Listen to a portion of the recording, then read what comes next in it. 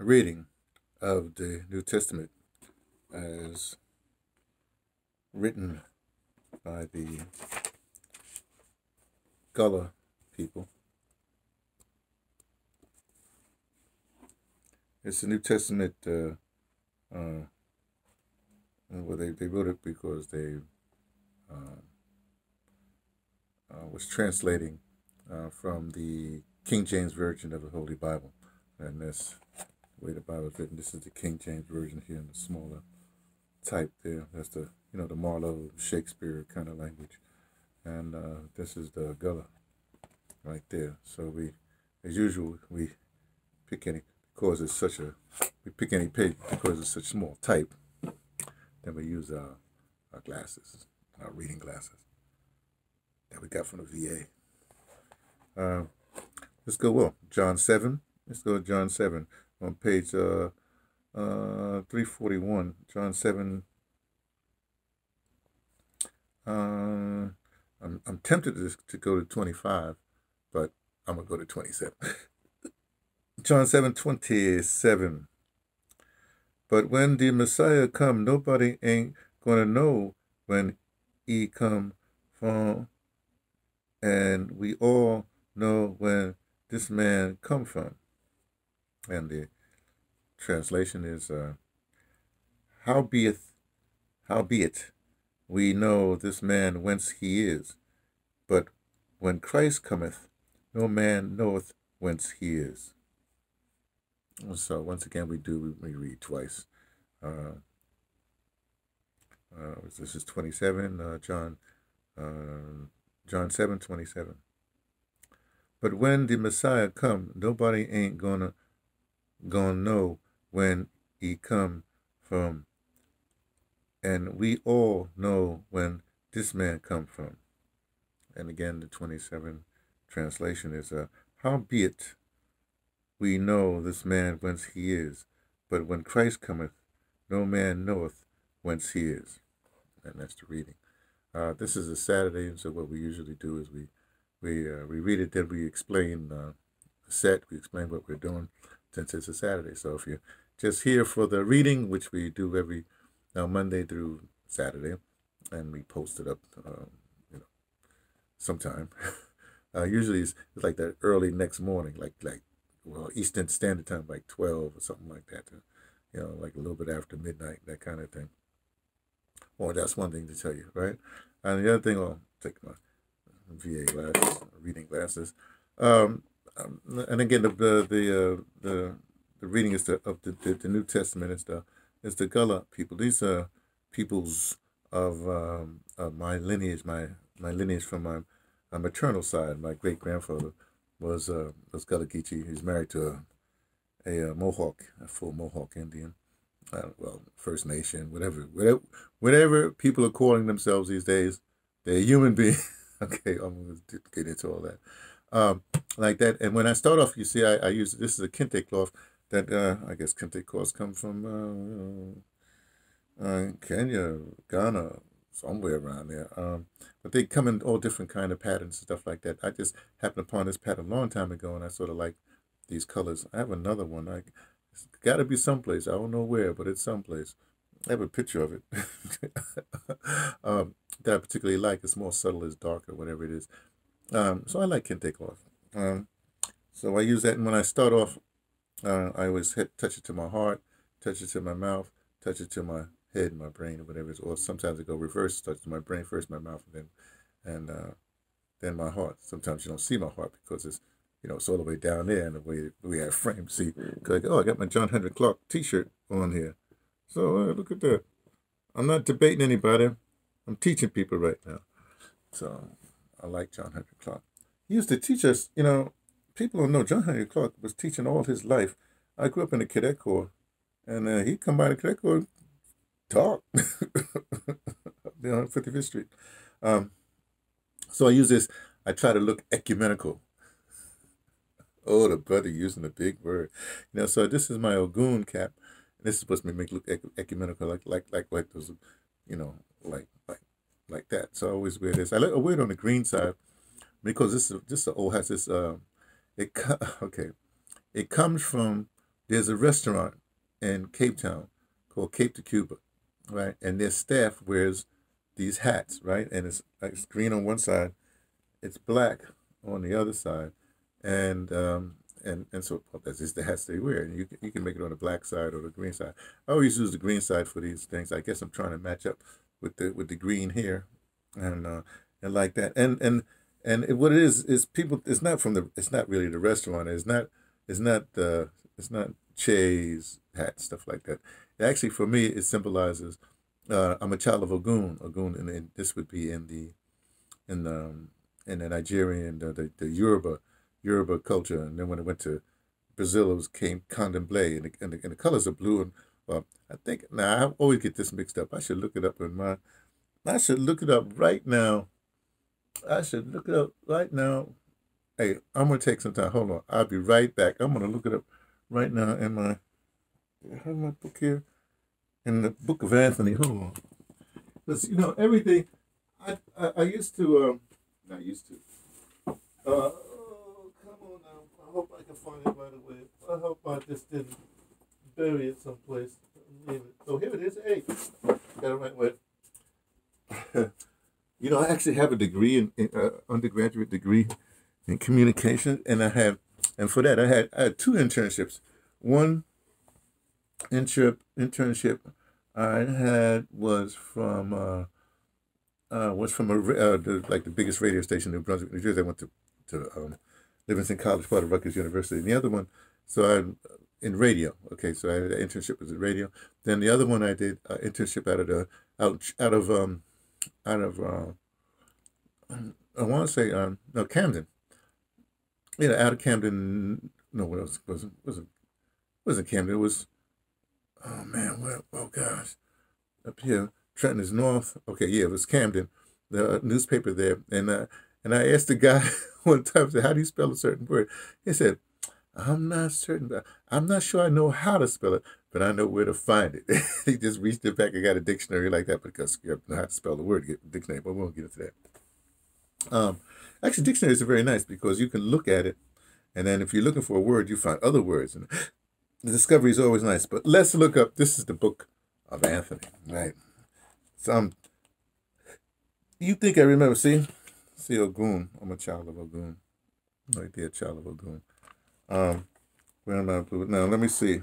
Known as Ogun, okay, Ogun, Ogun, Ogu, and in voodoo, Ogun. Oh yeah, just think of these sessions like a voodoo session, right? And I particularly like the West African thing of voodoo, right? Because you ever been to a voodoo ceremony, any church or whatever? What they do is they lay it out first. They lay out these chalk marks. Well, lay the things out. I guess lay the pattern out, right? And then they assume that all of the spirits are in this space. I guess because they call it laying out. I don't know that part. Don't hold me to that part. Then what happens? They address each spirit if they don't need it. Like, say for instance, you have the spirit of writing. And you don't need to. You talk to the spirit, and then you offer something. The spirit's supposed to split, right? And say your spirit of finance. You talk to the spirit, then it splits, right? The spirit of health. But it splits. Now, if you was there for, say, health, and then you give you a speech, and you then you can leave then, right? And people always coming in and out, as far as I know. This is a ceremony I went to. And they have food in the back. You could eat. You can touch, put the paper. So it's like that. Y'all don't have to stay here. You can now leave because the thing is done, right? Because I got other stuff to say right now. Okay. Ogun is a spirit of iron, the divine blacksmith. Essentially, because Ogun is iron. And when you see Ogun, he's depicted. I think I have a depiction. Here we go. This is Ogun. You see, you got that machete up there, holding that machete high. That's that machete there, and it usually picked with the grass skirt, right, and the machete. That's what you know, and the naked body. Interestingly enough, I'm really a child of Ogun. I used to be an artist model for a long time. Naked body, get it? Oh, don't worry about that part. And the iron, because of iron, and iron also translates to steel. But let me get up. Because of his work at the forge, he is the Orisha of industry and technology. Okay, The computer is his domain because of its connection to technology and progress. I guess they put it in. And also the locomotive train. I haven't read this in a long time. I'm into trains, right? Well, hence the name T from the Pattersons, taking the train to Tibet. Okay. Because of this amount of iron used and because of the tremendous, almost unstoppable force of a train. Ooh, I forgot about that part. A, Ogun Summit is an unstoppable force. But remember, well, let me see if they keep on going, see what they say. Train. Because of the amount of iron used, because of the tremendous, almost unstoppable force of the train. Now, let me say, okay, let me keep on going this. He is the Orisha who clears the obstacles for you on your spiritual path. I forgot that too. Right? So the machete belongs to him. Let me hold it right there for a second. Okay, let me show you what I mean by spiritual path or whatever have you. Because remember, iron also is, you forge iron, you can make steel, so he's also into medicine. People don't really do that part, but like surgery and stuff like that. Okay. But this is interesting because here's how the story goes. The Orishas, the selected heads, were trying to come down, like aspects of God. Well, selected head, they call selected heads. We're trying to come down to earth. Every time they come down and the grass was growing and they couldn't get through. So finally, they called on Ogun. They say, "Hey, Ogun, we got a problem. We're trying to get it." Because you call on Ogun when you got a problem, right? So he takes this iron thing, he cuts a path through, and then they can go through. Ogun don't get no credit for a lot of stuff they do, which again, I'm a trained stage manager. Stage managers don't get credit for what they do. You know what I mean? It's like in film, I guess everybody's in film. It's like your unit production manager. That's like a stage manager. It knows everything, puts everything together, but don't get the credit, right? Okay. He is a fierce warrior. That's what people know Ogun as, and that's actually true. But one who has the demeanor of a grim soldier. They say grim soldier. Let's just say a seasoned soldier. What's that word? I don't know the word I'm trying to figure out. You're jaded. You're well, whatever it is. Who is concerned more with defense than offense? Okay, so Ogun is not the person that's going out there trying to start a fight.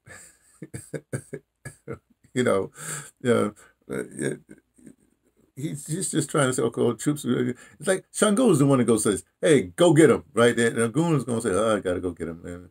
And I'm gonna wait out here. Whoever comes, or no, if we're gonna go get him, then we have to do this. So anyway, you get it. The military and the police are also aspects of Ogun. Offering to him may include offerings may include tools, railroad spikes, and anything made of iron. Ogun synchronizes with Saint Peter. Oh, I always think the guy with the animals stuff, because Ogun is usually in a cave and he's with feeding the animals. He feeds his dogs all the time. He's not concerned with anything like that. Anyway, and then I go on, and that I got from someplace. I get that from someplace, but here's the other thing. Let me keep on reading. And from my own knowledge and research, I did some research on this. Aspects missing from the above description include Ogun also as a healer. Okay, this part.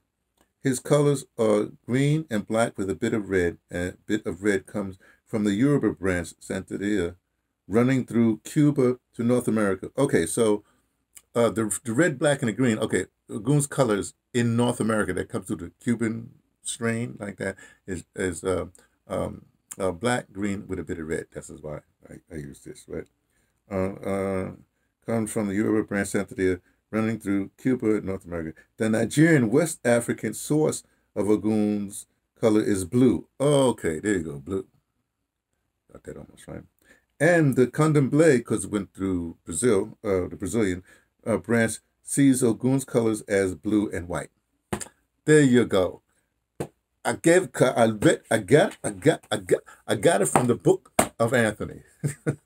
So now you know. Okay, and then of course the set while I'm here in Virginia, I built the set. You got the David Brendan, that's his name. I got to try to look this guy up. I got to try to interview this guy. It's an art. It's a flag. As you can see, it's you have the black, the red stripes, and then you have the green thing, and then the black stripes. And he's a black American, whatever, African American, whatever you want to call it, right? That did it. There was and one of those biennials, like every 2 years, the arts people do some big thing. And for one year, I forget when it was. It must have been in the '80s. I don't know, 70, whenever it was. I got that written down someplace too. I could look it up, but I won't. Uh, and so he made that flag for it's an art piece, right? Now, remember I told you I used to be an artist model. I have this affinity towards art. To be an artist model, I used to go to museums a lot. I would go with the classes with the art students, to a museum and learn about it. Like I just finished going to the exhibits at the Heritage New York Heritage Museum over there on 77th Street in Central Park West, where they had Kwame Brathwaite's some of his photos. He's got huge amount of photos, but just when he was doing with the models when they started the Black is Beautiful thing in the '60s with the models, and so he had that exhibit there. But we took a tour. My sorority sister, well, I wasn't in sorority. I'm in the Pensacola Military Fraternity. She was in the Pensacola sorority, right? But anyway, when I come to town, she's a museum thing. Now, so we always try to go to a museum, something like that, see how she is, because everybody's getting old, gotta make sure people are. Anyway, so we went there, and we took the tour, spend the money and took the tour, and it's fascinating. That's the way I say go to the museum. If you could be in any place for a while, take the tour, whatever. I forgot, they have some fancy French name for what these tour guides are.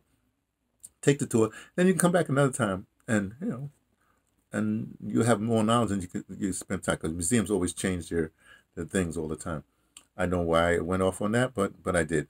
But what I was just saying, because I'm into art, right? In fact, talk about art. This cat right here, it's such a beautiful drawing, and I do use it as a thing of scholarship, like that. This is a T-shirt with my last name on it, Sloan, which actually Sloan translates to warrior. That's the Anglo meaning warrior. So that's it. Got a map of Africa right there. The original. This is one before they carved it up. Before the Europeans, carved it up and dispersed it to all their peoples. All of it. Here, this is a picture of me and my wife, and it's interesting because this picture,